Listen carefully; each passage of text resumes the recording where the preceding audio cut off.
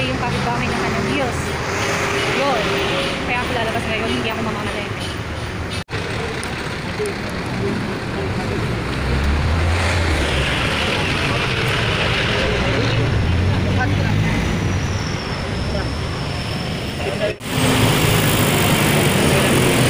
Walang class, hindi ka makakalusog.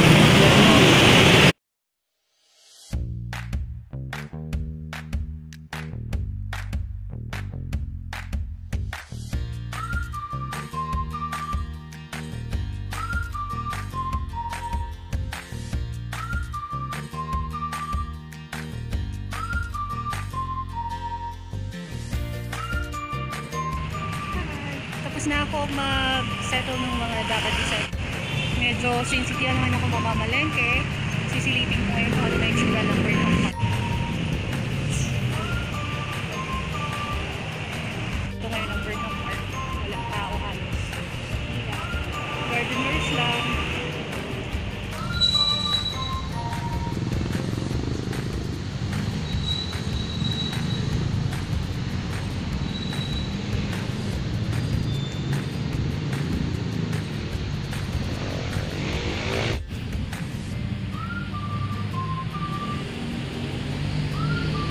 Ngayon sa area ng Rose Garden,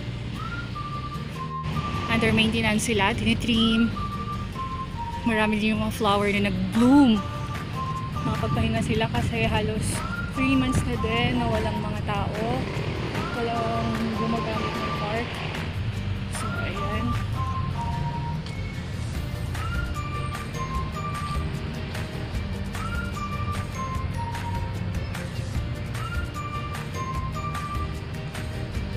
dito sa gitna, ilan naman taong makikita mo yung mga mag-garden na kayo na ilang passerby lang, nagko-cross lang from the other side.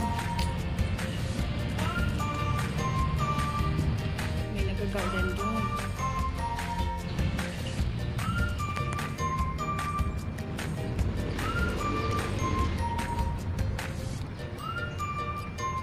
Napakatahimik dito sa gitna ng park. Ang maririnig mo lang ay mga huni ng ibon.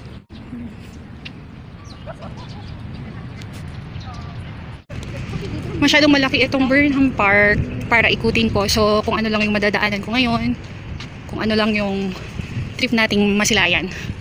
Since matagal-tagal na rin nating hindi nakita to, matagal-tagal na ding hindi natin naikot. So tignan natin kung hanggang saan ang abot ng ating makakaya.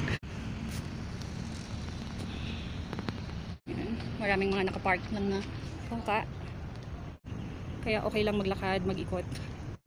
Yung nakikita nyo na yan yung harap ng City Hall, Baguio City Hall. So napakapayapa sa area na to. So kung feel mong magmuni-muni, mag-emote-emote, pwede kang pumunta ngayon dito. Kasi solo mo halos yung mga ibang part ng park. Yan. Namamasyal ka din? Okay, let's try mag-ikot. Ikot tayo. Try nating pasyalan. Ipapasyal ko kayo dito.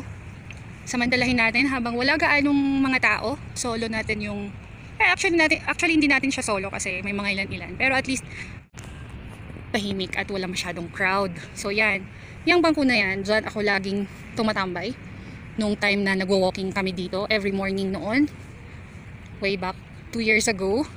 So ito yung favorite kong lakad-lakaran every morning. Kaya ngayon, experience natin siya. Ngayon ko lang na-experience yung ganito katahimik na Burnham Park. So ayan, margaritas. Yun lang yung mga biking area. Hindi pa alive. So guys, napakasarap. Minsan lang mangyari to, so ina-enjoy ko lang. Minsan lang mangyari na maglakad ka sa Burnham Park na halos napakaluwag. Wala kagaanong kakompetensya sa paglakad. Walang sikip, walang magulo. Ayan. Napakaganda ng araw kasi hindi masakit sa balat. Napakasarap maglakad kasi malamig ang hangin. May konting init. Okay, so andito na ako sa labas ng Burnham Park. Nasa area ako ng Harrison Road. Ito. Dito. Itong side na to, yung kalsadang to, dito ginagawa yung Nayo. Yan. Yan yung SSS building. Going there, papuntang University of the Cordilleras and Upper Session sa may bandang kabilang side. So marami pa rin mga nakasaradong establishments. Hindi pa lahat talaga nag-open. lalo na yung mga nasa streets, yung mga nagtitinda sa katulad nito, yan, mga vendor sa tabi, hindi pa sila nakakapag-open. Kasi kahit GCQ na kami, hindi pa rin lahat pwedeng lumabas. Sa kalahating part ng session, almost gitna. So, since yung way na to is going up, paakyat tayo, tatawid bago bumabalik yung palengke kasi hindi tayo pwedeng sumalubong. One way lang siya. Real happening streets of Baguio. So, ganito ang GCQ sa amin. We do hope sana buong Pilipinas ganito ka ayos, ganito ka organized, at ganito ka disiplinado rin ng mga tao. Para sana matapos na to. Matapos na yung pandemic. Since ito, may nakita tayong arrow. Okay, that means dito lang pwedeng tumawid.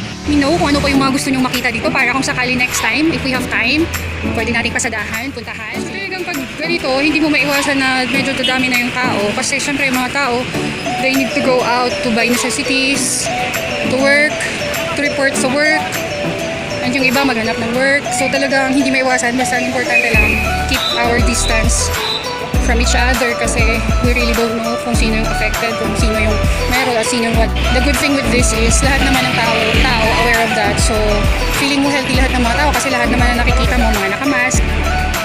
Even yung iba, maraming mga baong alcohol, sanitizers. Just like me sa bag ko, meron akong sanitizer, meron akong alcohol.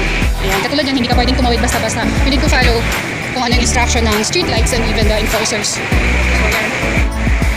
So going down, yan yung Maharlika building.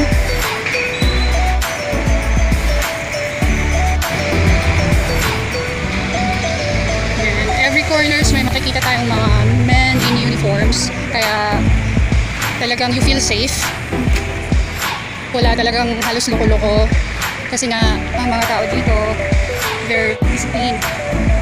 Nandito tayo sa Malcolm Square, plaza dito na kung saan kapag normal hours dito nakatambay lang, nagpapahinga, nakaupo sa benches, nakikipagkwentuhan, nakikipag-meet up sa mga ka-meeting.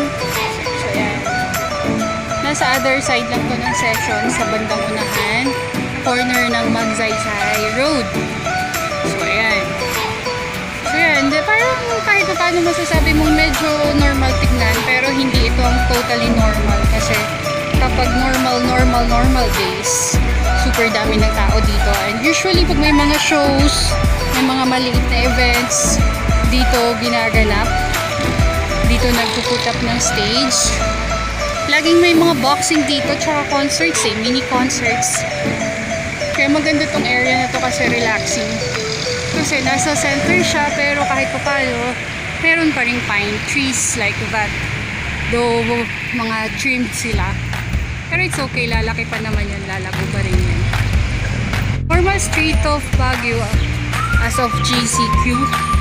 We really do hope maging normal na tayo the next days para back to normal ng lives natin. Back to racket, back to everything na mga ginagawa.